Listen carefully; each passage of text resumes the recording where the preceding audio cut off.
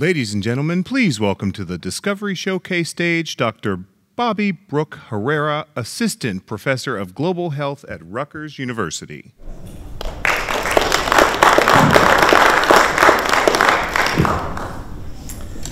Good afternoon, everybody. We're switching gears a little bit. We live in an era where new viruses often dominate the headlines. But today I want to tell you about a virus likely you've never heard of. And it's not just a story about a virus, but about how silence, inattention, and inequity allow potentially preventable suffering to continue year after year. My name is Bobby Brooke Herrera. I'm an assistant professor here at Rutgers, and this story is a story we cannot afford to ignore any longer. It was a warm July evening in Ohio. A 7-year-old boy named Jacob was chasing fireflies, barefoot, laughing under the twilight sky. That night, he developed a fever. By morning, he couldn't speak. By the time he reached the hospital, he was seizing, his brain under attack. Doctors scrambled for answers, but none of them suspected what was really to blame. Most people have never heard of the Crosse virus, but it is the leading cause of pediatric encephalitis in the United States, the leading cause of brain inflammation in our children, quietly infecting hundreds every year. How is it possible that something so devastating remains virtually invisible? The Crosse virus strikes in places that we in the Northeast rarely think about. Typically, it strikes in the rural Midwest or in the Appalachian Hills, as depicted by the red states shown here. It is spread by a common mosquito, often lurking in the backyards where children play in these regions. In kids, especially those under 16 years of age, the virus can be brutal. Seizures, swelling, lifelong brain damage, and behavioral changes. And it returns every summer like clockwork, unspoken and unchallenged. What makes the Crosse virus so dangerous isn't just the infection itself, it's the delay. Because early symptoms, including fever, headache, confusion, look like dozens of other illnesses. With proper testing, however, doctors miss the window when intervention could actually save a child's life. And the virus keeps moving silently, neuron by neuron. I'm a virologist. I study viruses that most people and most funders ignore. When I learned about the Crosse virus, I realized it was attacking children here in the United States every summer with almost no public awareness. I couldn't turn away. There was no rapid test, no vaccine, no outcry, just families like Jacob's left with heartbreak and questions no one could answer. My lab has been working on diagnostic test development for a long time. Long before the COVID-19 pandemic, I was developing and rolling out diagnostic tests for other types of mosquito-borne viruses, those that typically affect the global south. However, in response to the COVID-19 pandemic, we built a new kind of system called AmpliFast, which uses enzymes and virus-specific primers to amplify nucleic acids at a single ambient temperature. Think of it like a lab-based PCR test, but without the need for expensive equipment or a fancy lab. The diagnosis is then made on a traditional rapid test strip. So I'm going to play a short video that demonstrates how this technology works.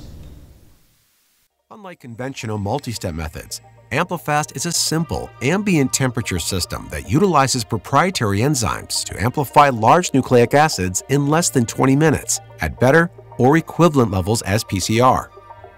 A group of enzymes react with pre-designed oligonucleotide primers, which help them find and bind to the complementary target nucleic acid in an individual sample. Then, a final enzyme creates new copies of the nucleic acid by incorporating complementary nucleotides. The reaction occurs exponentially, amplifying the sample to detectable levels.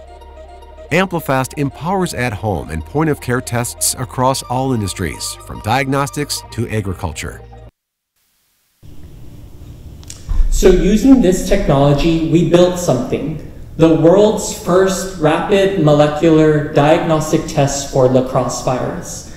Think of it like the common COVID-19 rapid test, but for the Crosse virus. It works under 30 minutes, it doesn't require a fancy hospital, it can potentially be run in a rural clinic or a school's nurse's office, even in places where healthcare is often an afterthought. To validate the test, we turn to one of the most powerful tools used in the biosciences, mouse models.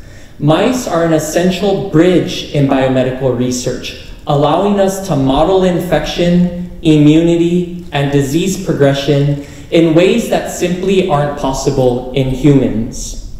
So what we did is we infected young mice, which we call weanlings, and adult mice with the Crosse virus. And we used the rapid test that we developed to track the viral dissemination into the brain. And what we found was very interesting. In young mice, shown at the top, the Crosse virus trafficked into the brain at 4 DPI, or 4 days post-infection. However, in adult mice, shown in the tests on the bottom, the virus trafficked into the brain a whole day later, at 5 days post-infection. This suggested that adults were able to control the infection better, which likely explains why they have better outcomes. This observation made in the laboratory opened the door to everything else that has followed. Traditional lab-based or PCR-based testing can take days to obtain a result. But when a child's brain is swelling, we don't have days. We have hours or maybe minutes. Our test bridges that deadly gap. It's not just about diagnostics, it's about time. And with severe viral infections, time is life, time is everything. Of course, detection is powerful, but it is still reactionary. And so then the question is, what if we could limit the infection severity or prevent the infection from occurring entirely? What if we could build a shield before the mosquito bite, before the fever, before the seizures? That's why we didn't stop at diagnostic test development. We engineered a vaccine based on our studies using the animal models. This is my last data slide, so stick with me. In the lab, we have an incredible ability to track specific types of immune responses after viral infections, down to individual cell types and cell populations that fight viruses. That's exactly what we did in these experiments, and in particular, the experiment shown on your far left. We infected again adult and young animals with the Crosse virus and measured their virus-specific cellular response, an essential part of the immune system that helps fight viral infections. What we found was striking. Adult mice, shown in green, are capable of generating strong virus-specific cellular responses as compared to young animals, shown in white. So we next asked, could we engineer a vaccine that induces an adult-like immune response, but in young animals? So what we did again is we vaccinated our young animals and then challenged them with the Crosse, with another group which remained unvaccinated. After infection, we monitored for survival, and the results were dramatic. As you can see in this middle graph, vaccinated mice, shown in pink, had significantly improved survival as compared to their unvaccinated counterparts, all of which died at 7 days post-infection. And on the far right, we see that vaccination didn't just help improve survival, it actually and actively limited the amount of virus that could traffic to the brain, thereby extending life. So in this graph on the far right, our unvaccinated animals, shown by the white bar graph, have much more Lacrosse virus in their brain as compared to the vaccinated animals, shown by the pink circles. So in our mouse models, the results were clear and breathtaking. Most vaccinated animals survived the Lacrosse virus challenge, whereas 100% of the unvaccinated mice did not. The vaccine limited viral spread into the brain.